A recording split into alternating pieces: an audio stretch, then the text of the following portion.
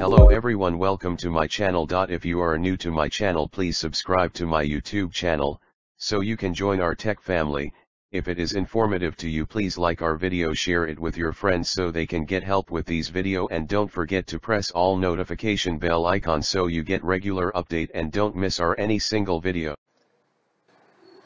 Computer network topology भित्र आज हामीले डेजी चेन टोपोलोजी को बारेमा पढ्ने छौं। यो टपिक सुरु गर्नुभन्दा पहिला यदि हजुरले ट्री टोपोलोजी को बारेमा के हो त्यो भिडियो मिस गर्नु भछ भने हजुरले कम्प्युटर नेटवर्क प्लेलिस्टमा गएर ट्री टोपोलोजी को बारेमा जानकारी लिन सक्नुहुन्छ। ट्री टोपोलोजी भनेको के हो, ट्री टोपोलोजी को एडभान्टेज डिसएडभान्टेज के छ, ट्री टोपोलोजी कसरी काम गर्छ, त्यो सबै जानकारी लिन सक्नुहुन्छ। ल साथीहरु, आज हामी डेजी चेन को टोपोलोजी को बारेमा कुरा गर्ने छौं। अब डेजी चेन टोपोलोजी के हो भनेपछि डेजी चेन टोपोलोजी भनेको तपाईले के गर्न सक्नुहुन्छ भने जस्तै एउटा लिंक हुन्छ, नोड हुन्छ, सपोज एउटा यो नोड छ। Wait for a few minute, one to low picture खोल्नु पर्छ। एउटा यहाँ हाम्रो राउटर छ, एउटा राउटर, दुईटा राउटर, यस्तो हाम्रो राउटर हुन्छ।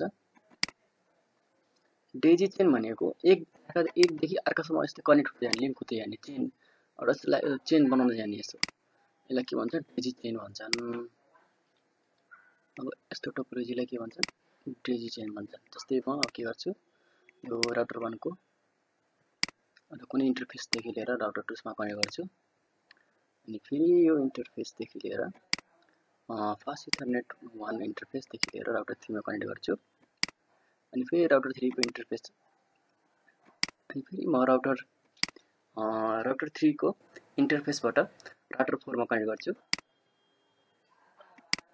हो यसरी कनेक्ट गरी यो यस्तो एउटा टोपोलोजी बनायो भने यसलाई के भन्छ, डेजी चेन टोपोलोजी भन्छन्। डेजी चेनको सरसरी एकदेखि अर्कासँग लिंक हुँदै जाने, कनेक्सन हुँदै जाने, त्यसलाई के भन्छ, डेजी चेन टोपोलोजी भन्छन्। एकदम सिम्पल छ, एकदम सजिलो छ यो टोपोलोजी, हैन। र यसमा हाम्रो कुनै पनि डिभाइसहरु एड गर्न पर्यो भने सबै सजिलो छ, सक्नुहुन्छ। सजिलै मैले एउटा डिभाइसहरु एड गर्न सक्छु, इजिली एड एन्ड रिप्लेस गर्न सक्छु। हाम्रो टर्मिनल इन्डियन नोडहरुमा जति पनि हाम्रो टोपोलोजी छ सजिलै रिमुभ गर्न र एड गर्न सक्छु। र यसको अब डिसएडभान्टेज के छ भनेपछि, हैन, बाइ चान्स हाम्रो एउटा यो लिंक ब्रेक भयो, यो लिंक ब्रेक भइसकेपछि सपोज हाम्रो डाटा यहाँ R5 देखि R4 सम्म फ्लो भइरहेको थियो भने, सपोज हाम्रो एउटा बिचको डाटा ब्रेक भयो, डाटा ब्रेक भयो भने के हुन्छ भनेपछि यो टोपोलोजीले काम गर्दैन, किन R1 देखि R1 सम्म, R5 देखि R1 सम्म जान्छ, तर R1 देखि फरवर्ड हुँदैन, किनभने लिंक ब्रेक भइसकेछ।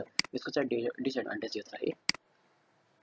सजिलै कुनै पनि एउटा बिचको लिंक ब्रेक भयो भने त्यो गाह्रो हुन्छ, हैन, टोपोलोजी टोपोलोजीले काम गर्दैन।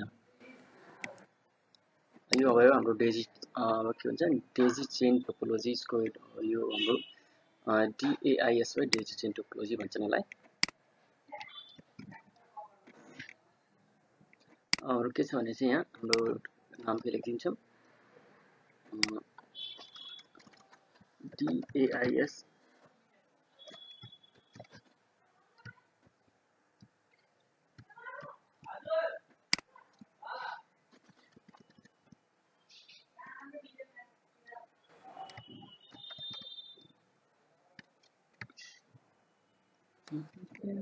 यसलाई हामीले अब लेख्छौँ यहाँ DAIS CHAIN चेन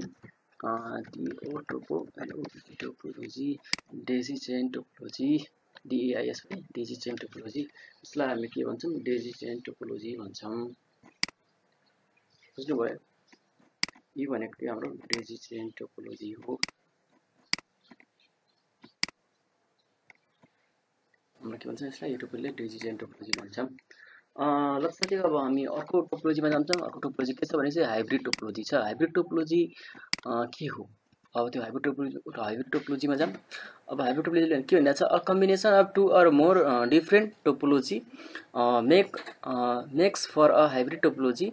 जब हाम्रो दुईटा टोपोलोजी, एउटा भन्दा जस्तै दुईटा टोपोलोजी के हुन्छ, एउटा स्टार टोपोलोजी हुन सक्यो, बस टोपोलोजी हुन सक्यो, अथवा ट्री टोपोलोजी हुन सक्यो, अब स्टार टोपोलोजी, दुईटा टोपोलोजी कम्बिनेसन कुनै पनि दुईटा टोपोलोजीको कम्बिनेसन भइसकेपछि हाम्रो के भन्छ यसलाई hybrid topology भन्छौं when different topology are connected to one another they do not display character stage of any one specific topology अब यसमा चाहिँ दुईटा कुनै पनि टोपोलोजी अब स्टार टोपोलोजी र बस टोपोलोजी हामीले कम्बाइन गरेर हामीले अब हाइब्रिड टोपोलोजी बनाउँछौं र यसले कुनै पनि एउटा क्यारेक्टर एउटा मात्र स्पेसिफिक टोपोलोजी क्यारेक्टर डिस्प्ले गर्दैन के दुईटा क्यारेक्टर डिस्प्ले गर्छ किनभने यो हाइब्रिड टोपोलोजी हो यसले स्टारको टोपोलोजीको क्यारेक्टरिस्टिक्स पनि डिस्प्ले गर्छ र यसले बस टोपोलोजीको पनि क्यारेक्टर डिस्प्ले गर्छ है भनेको के हो हाइब्रिड टोपोलोजी भन्छन् यसलाई अब it is chosen when there are more than two basic network topology in place already and these have to be connected to one another यो एकअर्कासँग कनेक्ट गर्नलाई काम गर्छ दुईटा टोपोलोजी छ भने यो हाम्रो बस टोपोलोजी छ र स्टार टोपोलोजी छ भने यो दुईटालाई कम्बिनेसन गरेर यो दुईटालाई कनेक्ट गराएर एक आपसमा त्यसलाई हामीले हाइब्रिड टोपोलोजी बनाउँछौं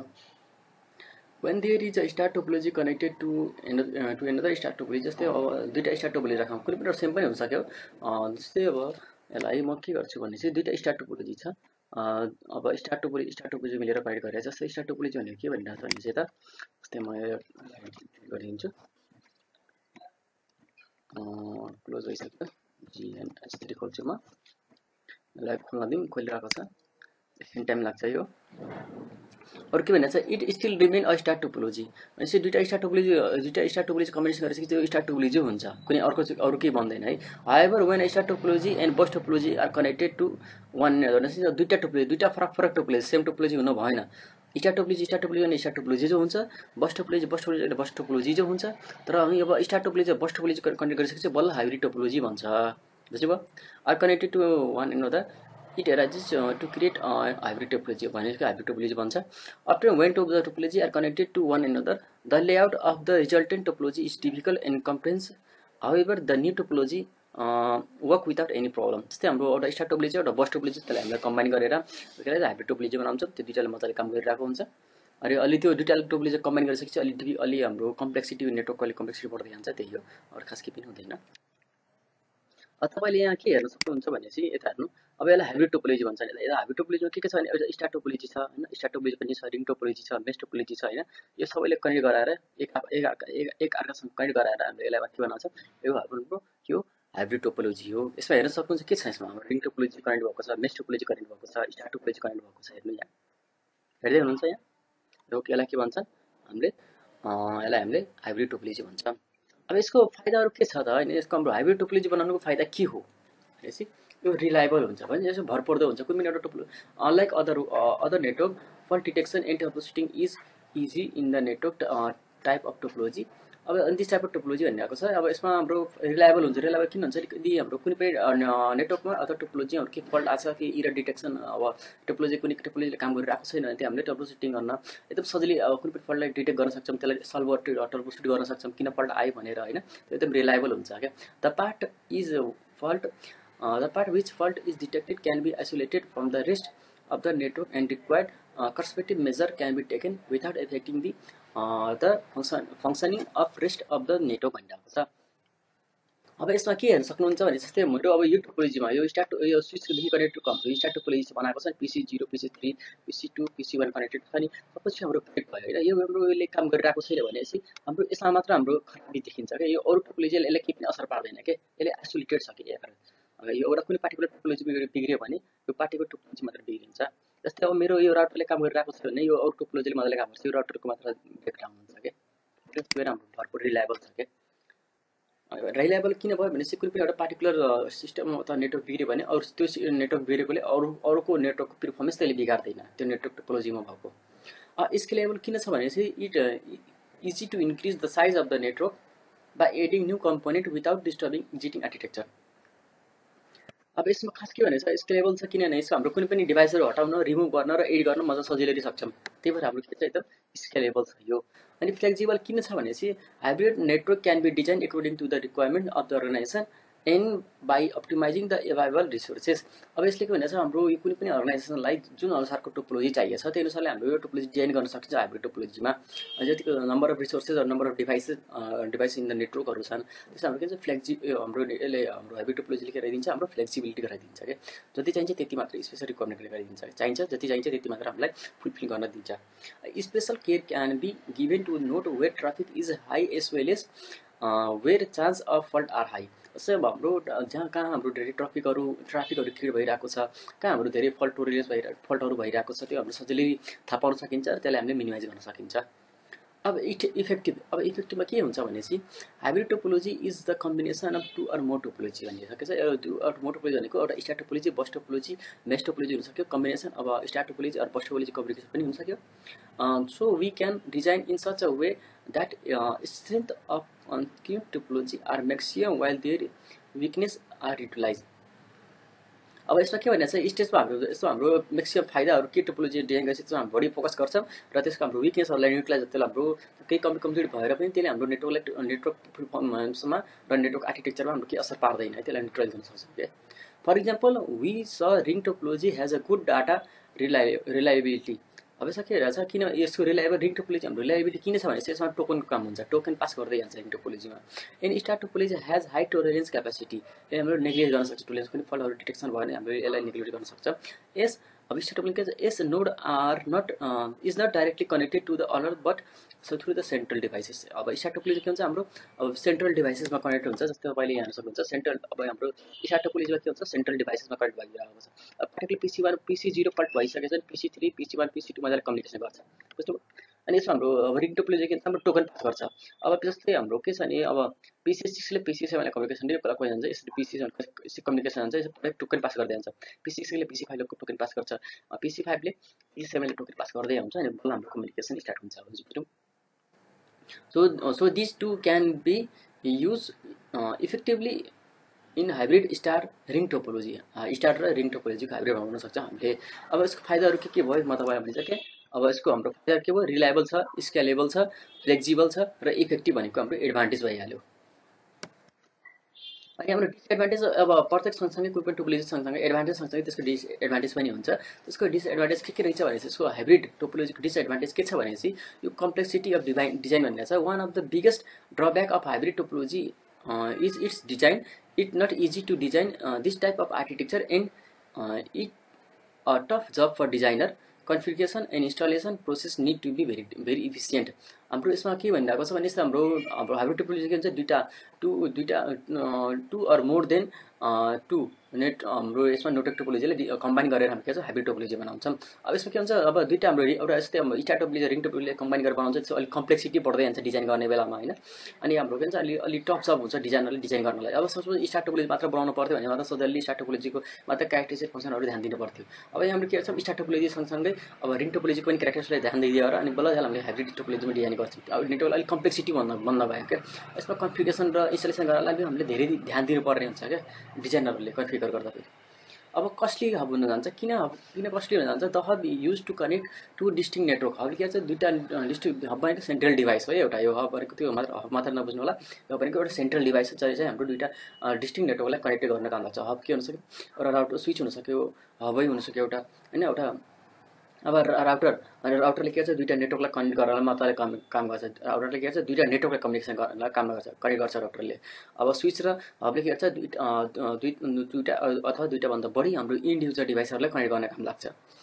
अनि this hub are directly from usable hub as they need to be intelligent enough to work with different architecture and should be function even if a part of their network is down.